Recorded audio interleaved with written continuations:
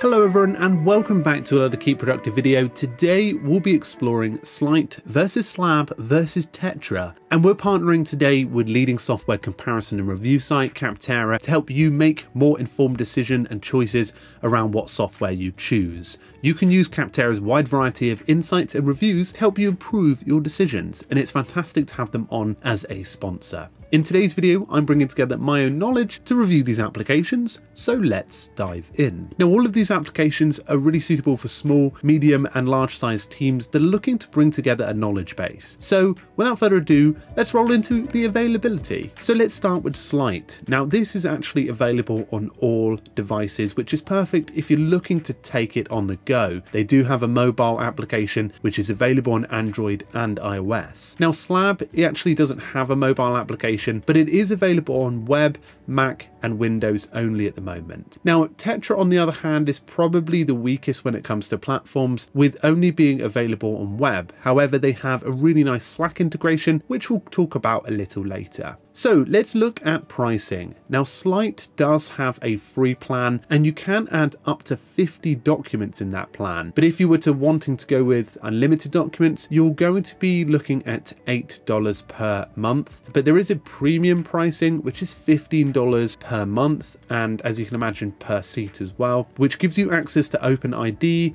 and also permissions that can be adapted for teams. Now, Slab on the other hand is available for free and up to 10 whole users, and it has a similar pricing plan to Slite, with $8 per month being their pro plan and $15 being their premium plan. But there are some limitations when it comes to attachments, and to be honest, it's actually Slite is actually a little bit better when it comes to the megabyte attachment storage options inside of Slite. So just make a note using the sheet on both sites to look in a little bit more detail if you have some limitations when it comes to attachments. Now, Tettra on the other hand is free for the first 5 users, and they have a $99 per month pricing for the first 10 users. Then after that, it's $8 for each new member. So these applications are fairly similar, but let's take a look at the features. Now, Slite is really designed for asynchronous teams. That's what they want to sort of push it towards. It has some great abilities when it comes to creating very in-depth documents. They've got features like embedding. That's great for being able to share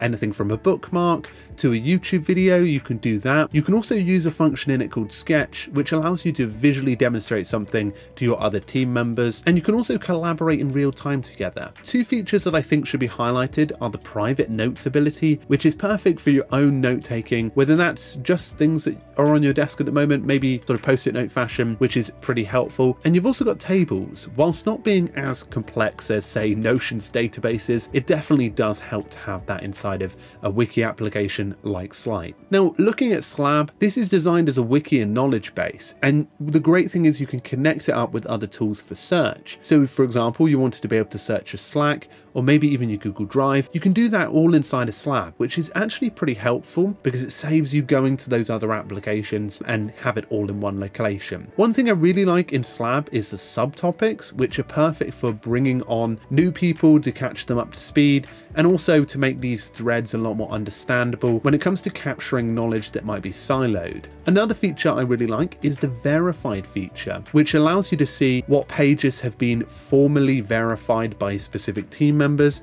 meaning you're getting the most clear-cut knowledge from your team. And they've also got some great analytics, which is perfect for being able to see insights on what people's actually accessing in your team. But it's really nice as well because they highlight the fact that this application is best when new employees want to start and catch up on information compared to apps like Notion. Apparently there's that sort of disconnect that Slab want to fix. Now, looking at Tettra, there's some great integrations with Slack, and there's a feature in this application called Q&A, which I really like because if, for example, you and your team want to gather information up, you can have Q&As to start sort of building knowledge in your team base, and they'll start putting it in the right place. You've also got experts as well, so you can be deemed as an expert inside of your group, which is perfect if you and your team, say you're a new employee or your team are working on something but they want to be able to find the expert in a specific topic, then they can go and find that through the application. Now let's look at who these are best for, and it's really hard because they're very similar to some extent. extent, these applications are wiki applications that don't have any project management, and as you can imagine, it might be a little bit different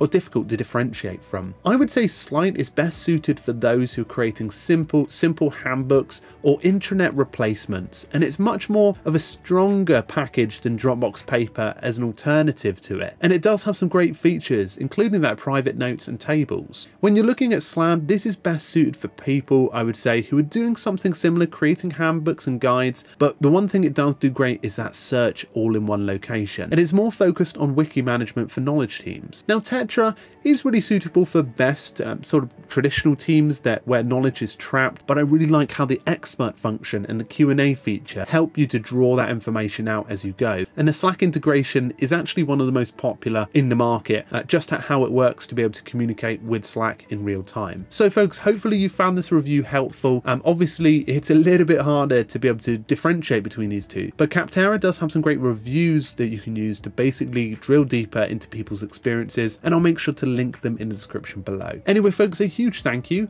and I'll look forward to speaking with you in the next video, so please do make sure to subscribe and like today's video. Feel free to comment below with your experience if you've used any of these apps. Cheerio folks!